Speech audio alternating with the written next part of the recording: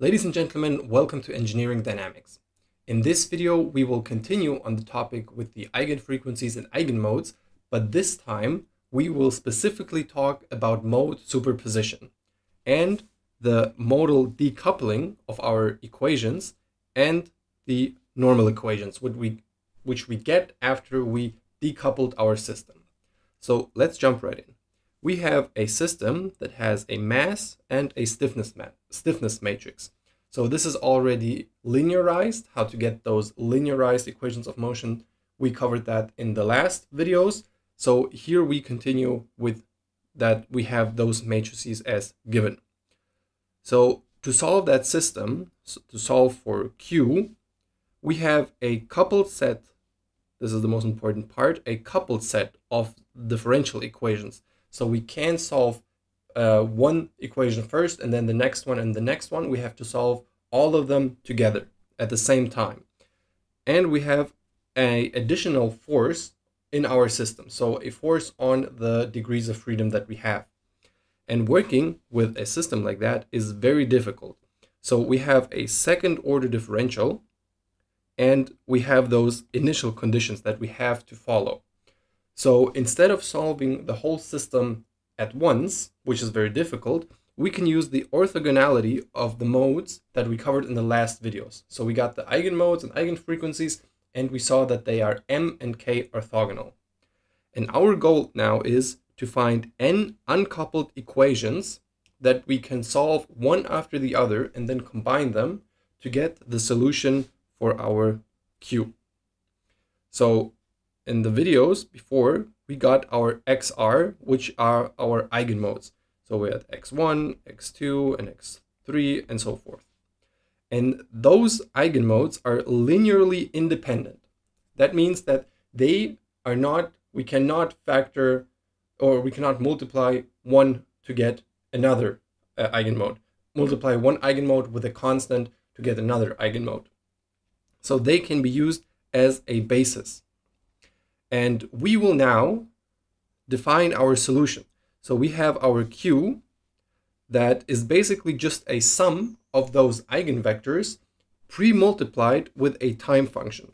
So we have our eta, that is our time function, and it will look something like time function 1 times eigenmode 1 plus time function 2 times eigenmode 2 plus and so forth. So this is our time function that we need to find because we already know the eigenmodes.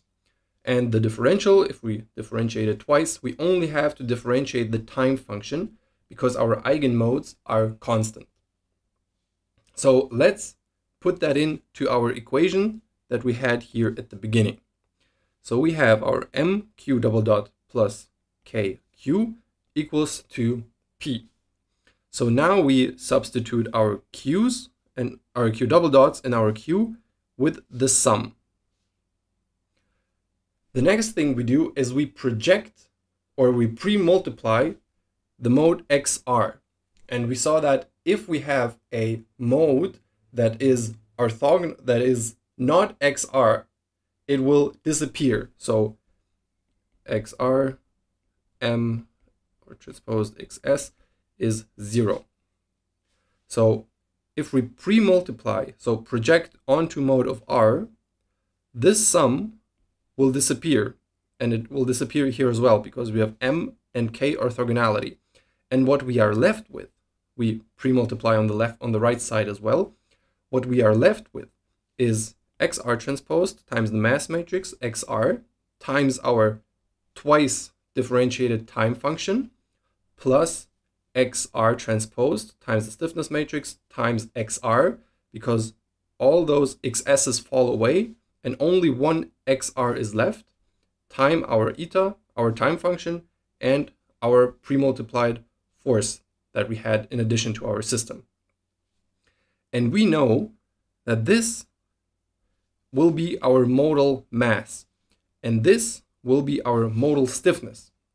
So now, if we remove that part, so we divide by our modal mass, we will get just the time function plus our eigenfrequency squared times eta is our new uncoupled normal equation.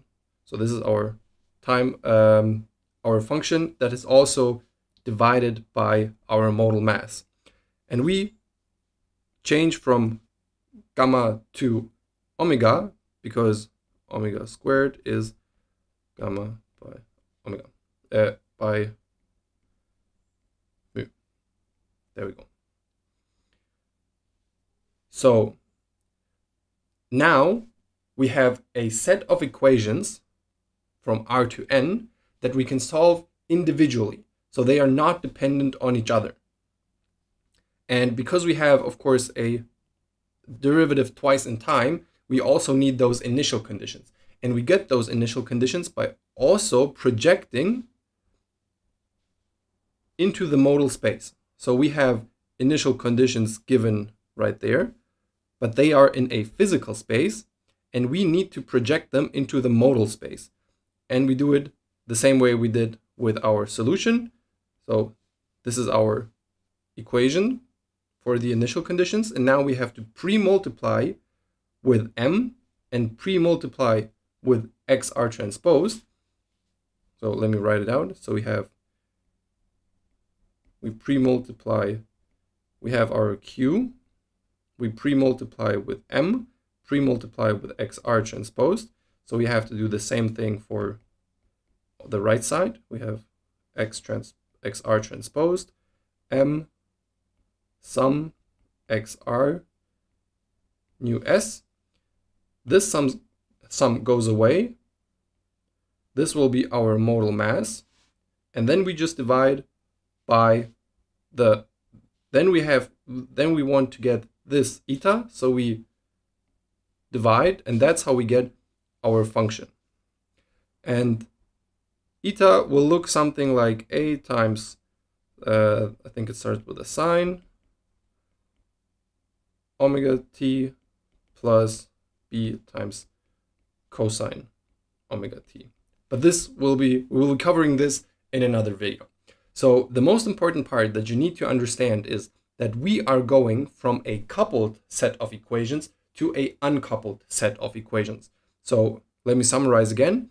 We do that by projecting onto a mode, and because we have mode orthogonality, all the modes that are not this mode that we project on, they will fall away. And that's how we get rid of the coupling. So we're only dependent on xr. So we will have equations that will look something like this. We have mu1 times eta double dot 1 plus gamma 1, nu1 is something, and then we have mu2 times eta double dot 2 plus gamma 2 times eta 2 is another thing. So these equations, we can solve them one by one, and after that, after we found, or better solved for the etas, so we got our etas, we can then inject them into our physical space solution and get our physical answer for this coupled set of differential equations. So again, we simplify our system because solving all at once is very difficult. We know how we can exploit m and k orthogonality to get a set of n uncoupled. Here we have n uncoupled equations, solve them one by one, and then just add them back into our physical space, and we will have the solution. In the next video, we will be talking about the frequency response function and about some exercises. So if you have any questions about this video, feel free to ask them in the comments down below. In any other case, watch the next videos so you will know how we can work with those uncoupled equations. Thank you very much, and I'll see you next time.